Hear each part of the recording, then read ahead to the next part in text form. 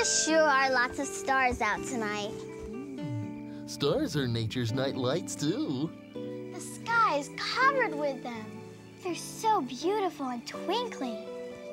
Look, there goes a shooting star. And another. Come on, Kristen, let's go down and see what the others are doing. But it's so pretty up here. We can come back later. Okay.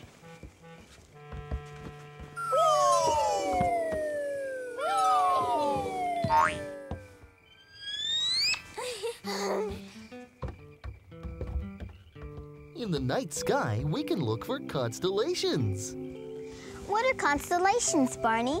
Well, constellations are groups of stars that make a special shape, like this ladle. Some people call it a dipper because we use it to dip soup or water from a pot. See? That group of bright stars